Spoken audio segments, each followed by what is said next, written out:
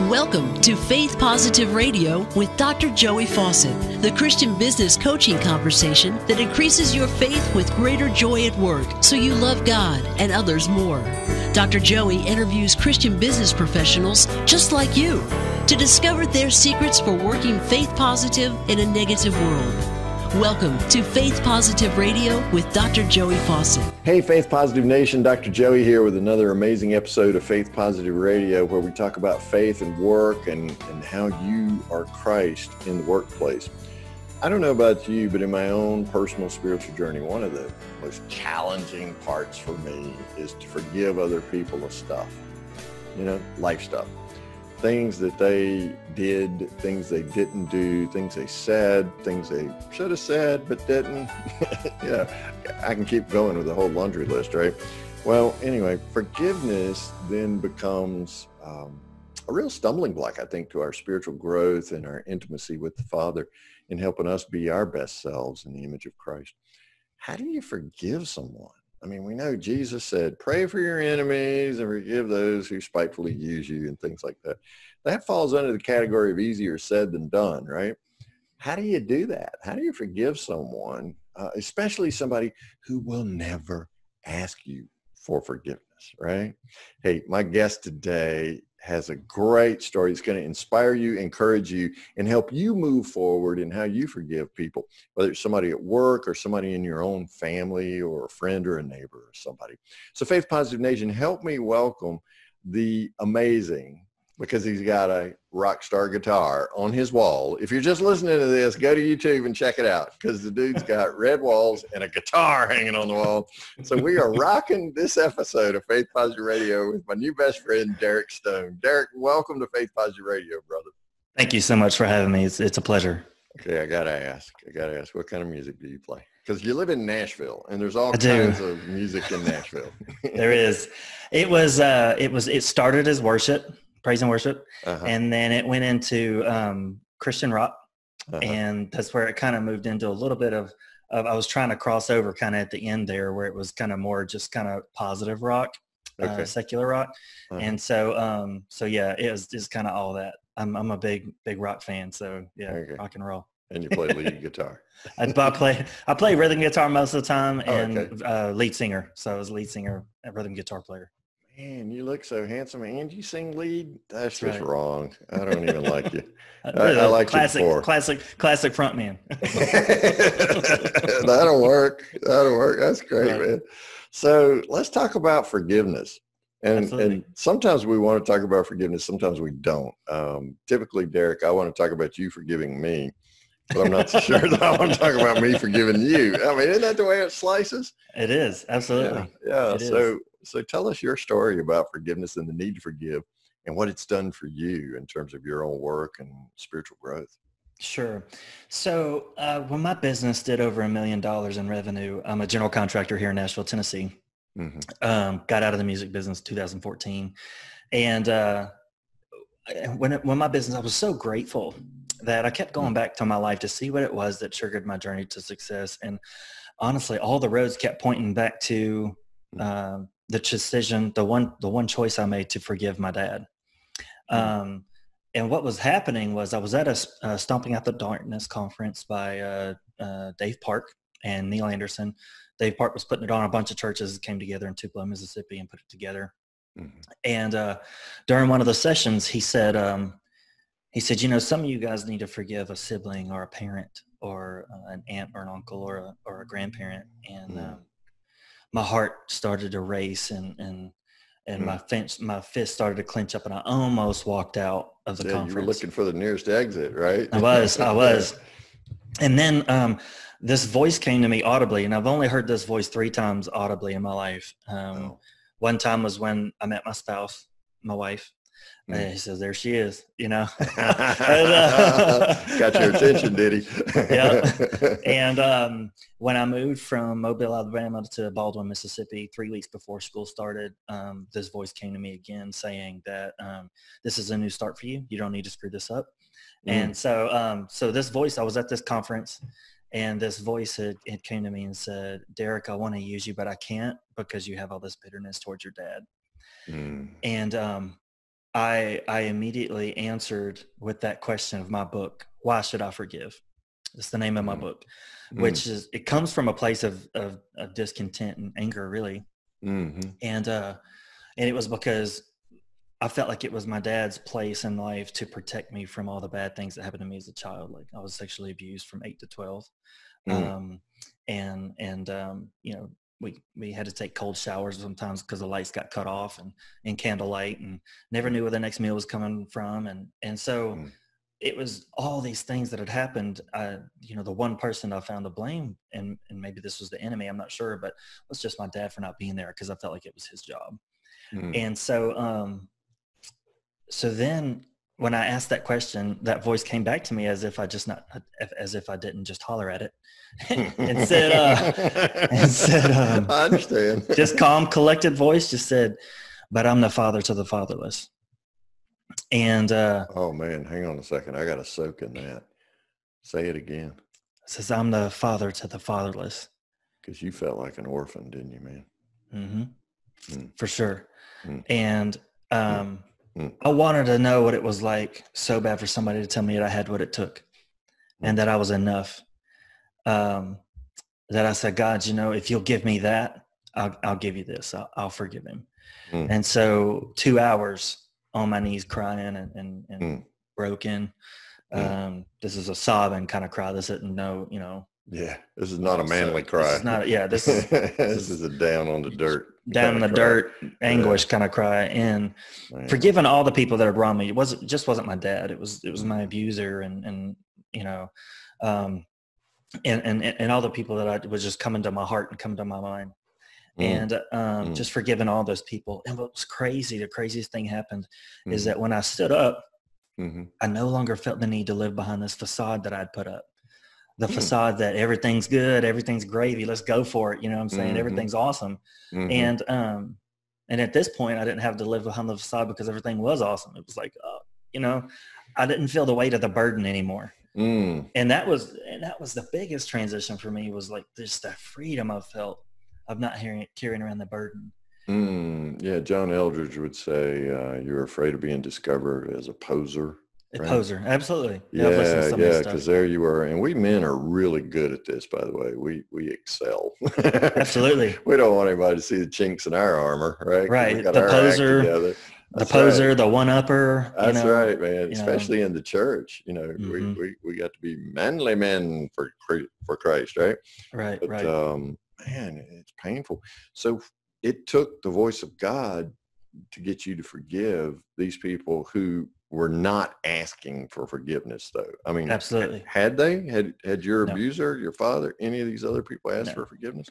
No, I mean, it's the abuser did, you know, and that kind of thing later, but subsequent to this experience you had. And what was happening too was that my dad, that day that I got to pray, my prayer became, would you restore the relationship with my dad? And, you know, the book talks about the waiting room, and in the waiting room, I was waiting for 6 years for that to happen and praying that it would happen. I've reached out about several times, and one day I'm in the middle of the deer woods, and it's full blown hunting season in Mississippi, and I'm on top of my best hill, and deer everywhere, but in my scope, you know.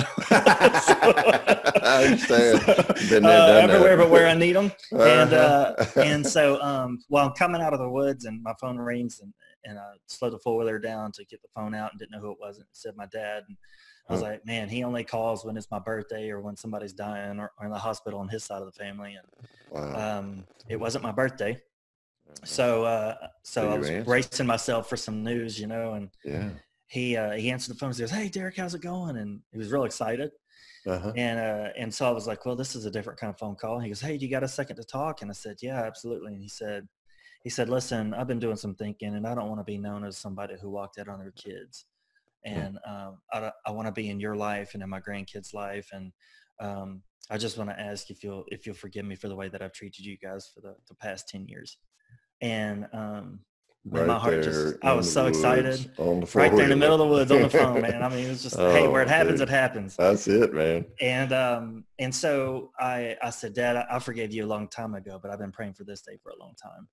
And that next month we went to Thanksgiving in Texas, you know, and just started rebuilding that relationship. We've been on hunting trips together, went to waterfalls and hung out. He's a blacksmith, so he does, you know, just this kind of dude. He's just one of these just dudes, man, you know. So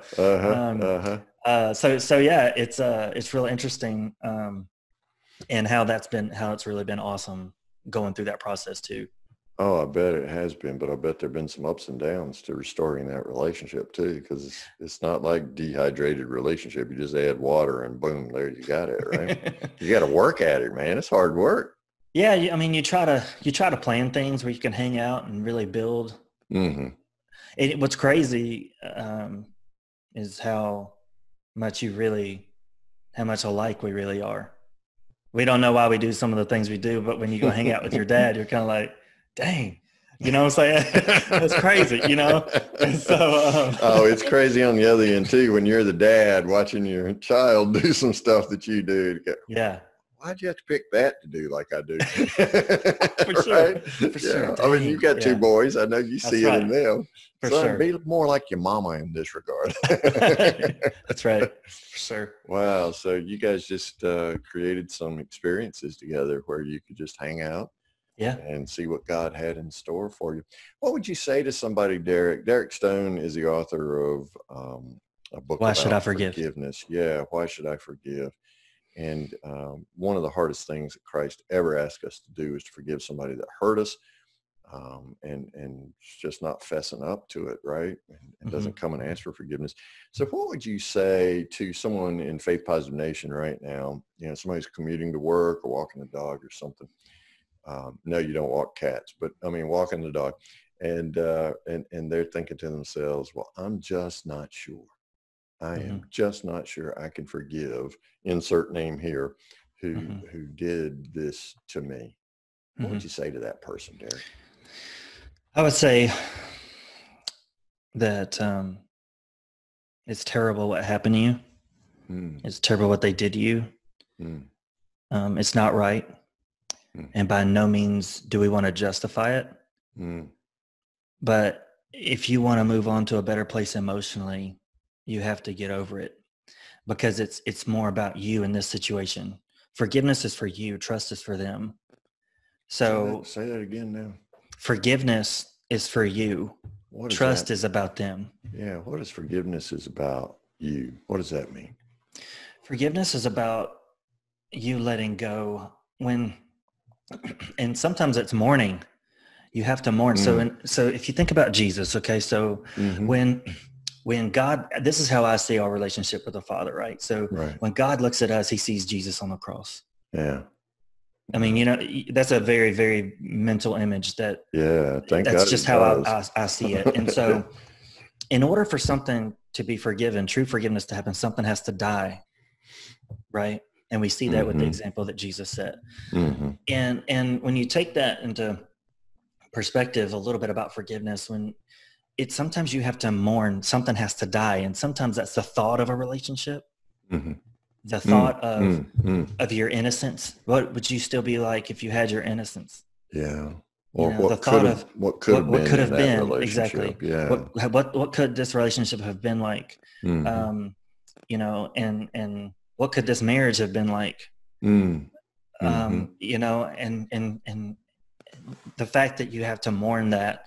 Sometimes too, I've had a couple of friends of mine that are just like, their dads have been just really awful figures and still continue to be. And to that person, you'd say, look, you've got to mourn what you thought that relationship could have been. And then you have to set boundaries in your life to protect your family and yourself. Yeah, to keep it from continuing to happen. Yeah. You know, or like a boss at work. I know one of the hardest people for me ever to forgive was a boss back when I was in radio broadcasting, a boss who fired me 2 weeks after I got married. And I mean, I literally came back from the honeymoon, worked a week, and she got drunk on a Saturday morning and fired me. That was tough, really tough. So, I mean, it happens at work too, when we feel like something we didn't deserve. Now, I mean, I own part of the relationship, right? My part. But I hear you, man. You got to mourn what could have been, because it could have been a great relationship, whether it's family or business. Right. And, so that's that first step, to mourn what could have been. And then if you're continuing in that relationship, to set some boundaries to keep the injuries from continuing to happen. Absolutely. All right. Because our parents are sometimes the best example of what not to be. Yeah, I know. And that's terrible to say that. No, it's terrible to say that, but it's true. It's true. Sometimes your parents are the best example of what not to be. Right. And that's okay. What you got to do is you got to go find people's lives who you admire, and then go model their life. Go see what they're doing. What kind of people are they hanging around? What kind of relationships are they in? Okay, so my third thing is to that. find someone who's doing what I wish my parent, my boss, my friend was doing with life, and learn from them, because we caught the negative lesson, right? Right. So let's go find a positive one. That's our third thing to do. That's awesome, man. So where do I go to find those? Well, sometimes it's just looking around in your community. A lot of your community leaders are those types of people. Your church leaders, a lot of times, a lot of your church leaders are those kind of people. I would say, don't be naive. Yeah. Keep your guard up a little bit, but they're human too, right? Absolutely. And that's really the thing. But I had some great, and that's what the amazing thing that happened was that God put 5 guys in my life after I forgave my dad. And when I say, God, if you'll give me that, I'll give you this. And sure enough, he did. I was inserted in 5 families' lives, man, that really I saw what these men were like, their work ethic, how they treated their spouse, how they resolved conflict with their spouse, how they disciplined their kids, how they were contributing member to society and in a church member. I mean, all these things that you just wouldn't see unless you were right underneath them as a kid. And it was just amazing to see. Wow. And so those were the things that I said, these are the different examples that have happened. So it was really neat. That's awesome. It's amazing how the Holy Spirit will put you into relationships with other people that fill that gap, right? For what could have been, or to provide that positive role model that you need to claim your own paradigm of fatherhood, right? For sure. So why I should forgive. What is forgiveness? You say forgiveness is for you. So there's our 3 steps around forgiveness. What is my result from doing these 3 things? What do I get from forgiving someone who basically doesn't deserve it? Well, that's freedom. I mean, forgiveness is not, it's really when you give it away freely is when you get the best out of it. When you hold it like it's some rich thing that you have to wait to bestow upon somebody that's worthy, it's never going to happen. It's never going to happen. Because we're really just passing on what we've received, right? Exactly. God in Christ forgives us. And so we're a conduit for that forgiveness. Forgive us our trespasses as we. I highlight that in my book too. I said so many people forget that "as we" part. I know. There's a relationship between what we receive and what we act on, right? As we forgive. That's right. It's like, so if you're not putting those 2 and 2 together, people, I mean, you got to go look in the mirror. It's you're forgiven as you forgive. And that's what it talks about later in the Bible. It talks about tormentors. Like sometimes you're in your own torment because you're not forgiving people. You're a bitter, angry person. And nobody wants to be around a bigger, angry, negative person. I mean, they just don't. No. And I know I moved out of Mississippi to get away from bitter, angry people. Now, not all people in Mississippi That's are that true. way. That's true. I love y'all. People listening in Mississippi right now. I have family who used to live in Mississippi. Oh, they did used to live in Mississippi. Wonder if it's the same reason you moved out. I'm teasing. I love Mississippi. But yeah. So I think that when somebody has to say it's the best forgiveness is for you, so many times we don't see the benefit to ourselves because we're in first person. Right. When people say, you can't see the forest for the trees. Well, how come that is? Well, because they're up on the cliff looking down at the forest and they see all this potential around you, but yet you can't see it. Why? Because you're in the forest. Right. You're in it. And so that's what I'm saying is that, when you hold on to bitterness and anger and unforgiveness and resentment, it just plagues you. And what happens is it eats you alive, like a cancer. Exactly. It eats you alive. And what happens is you end up lashing out and hurting the people you love the most, your spouse, your children, your parents, whoever that might be in your life, you end up hurting them. And gosh, then you're just looking back on your life on regret. And so often committing the same sins that the perpetrator committed against you, right? Exactly. So you're passing on what you received, instead shifting that for forgiveness. So forgiveness is not something I bestow, it's something I receive, and then it's something that heals me from the inside out, as opposed to, it certainly blesses the other person. You blessed your dad for giving him, right? No doubt about that, but it blessed you also. And when you say forgiveness is for you and trust is for who? For them. For them. Talk about trust is for them. Well, if somebody stole $12,000 out of your business, you can forgive them. Yes. You're not going to trust them again in your business, are you? Not Absolutely with $12,000. Not with $12,000. Not with a penny in my regard. Geez, so that's the thing is that, yes, you can forgive that person. Okay, say you're in an abusive relationship, okay, and this person has physically beat you. You're not going to you can forgive them, yes, but are you going to let them around you again? I would hope absolutely not. You know what I'm saying? It happens. I get it. It happens. Yeah. But at the end of the day, it's one of those things where it's like you can't trust them. You can forgive them, but trusting is a different thing. Trusting them is not a sin. Not trusting them is not a sin. Right. That's setting a boundary for yourself. Absolutely. Okay, so I set that boundary and they earn the trust back. They that can. Was damaged in that relationship if they choose to, and I choose to participate. If you choose to participate, they can earn that trust back. Okay. That's between you and God and you and them. Oh, I get it. So forgiveness is for me and trust is for them. And this is why I should forgive, which is the name of Derek Stone's new book. So when you listen to this podcast, it should be out on Kindle now. Yes. Right, Derek? June 1st is the release date for the Kindle version. Okay. So hopefully you're listening to this around June 1st. If not later, hey, guess what? It's already in Amazon waiting on you to go get your copy. That's right. It's a lot of Derek's story, and I absolutely love stories, especially first-person stories, and just you've got a glimpse of how powerful this book is today, Faith Positive Nation. So I don't know about you, but it seems like there's always somebody I need to forgive for myself and to give them an opportunity to reestablish trust in our relationship, right? So go get your copy, Why I Should Trust by Derek Stone.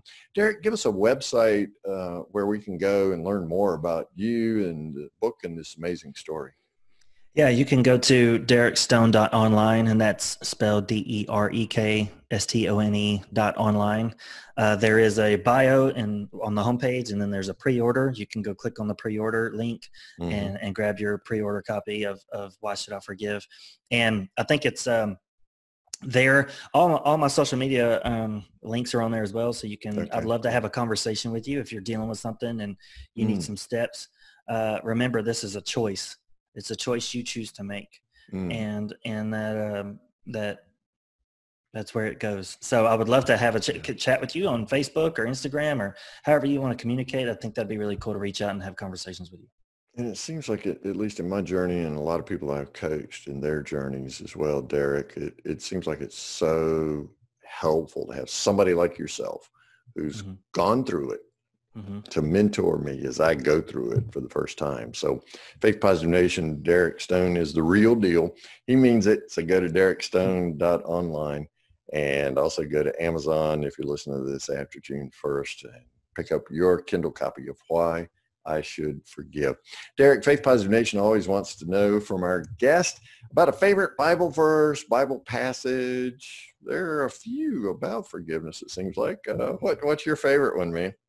I think there's a bunch of them, but I think that Deuteronomy 30:19 says, "This is the day I call heaven and earth as a witness against you, that I've set before you life and death, a blessing and a curse." And he says, "Oh, that you would choose life, that it may go well with you and your descendants." And this is why I say forgiveness, so much of it is a choice, because one day you'll be held account to the choices that you've made. And so much of this forgiveness journey of mine was a choice. You know, when God asked me to forgive my dad, I had to make a choice. Yeah. And I chose to. Thanks for choosing life. Absolutely. Because had you not chosen to forgive him, you'd have been choosing death for you and your boys. For sure. So thanks for choosing life. I really appreciate that. Once again, the website is derekstone.online. If you're in the morning commute, evening commute, or walking the dog, Chuck's got derekstone.online on Derek's page on our website at getpositive.today. So go there and get that.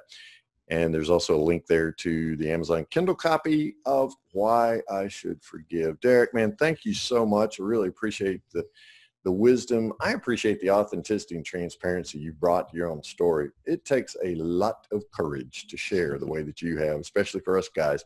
And I really appreciate your authenticity and transparency, man. God bless you, your amazing wife, and those two great sons. Thank you. Thanks for listening to Faith Positive Radio, the Christian business coaching conversation that increases your faith with greater joy at work so you love God and others more. Suggest guests and ask questions when you email Dr. Joey at info@getpositive.today. And be sure to get your free gift of the 5 positive business conversations to have today coaching program at getpositive.today. Until next time, may God bless you with everything your heart can hope for and more than your mind can imagine.